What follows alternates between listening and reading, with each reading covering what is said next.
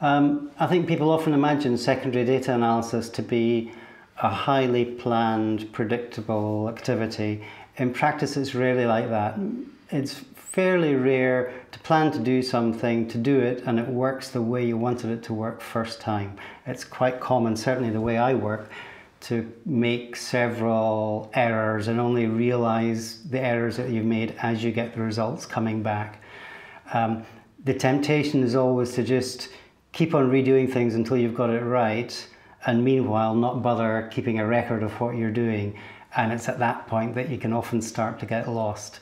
It's important to log what you do as you do it, each step of the way. That means that you only have to retrace your steps one or two stages to recover from an error, rather than finding yourself in the position of having to start everything from scratch again because something hasn't worked out the way that you planned that it would.